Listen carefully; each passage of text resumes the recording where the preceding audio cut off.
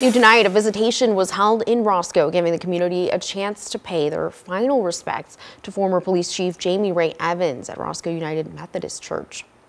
Chief Jamie Ray Evans was the first woman to earn the title of police chief in Winnebago County. She served in that position from 2008 to 2022.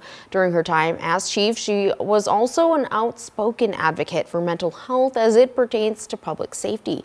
Evans passed away following her ongoing battle with cancer. Those who knew her, like former Roscoe Village trustee Scott Richardson, says she's remembered as someone who put the people of Roscoe first. Jamie really cared about the village. I mean, this was her whole life, and the police work was her whole life. So taking care of people and the people in this town mattered to her. Coming up tonight at 10, we'll hear more from the community on how they're choosing to keep her memory alive.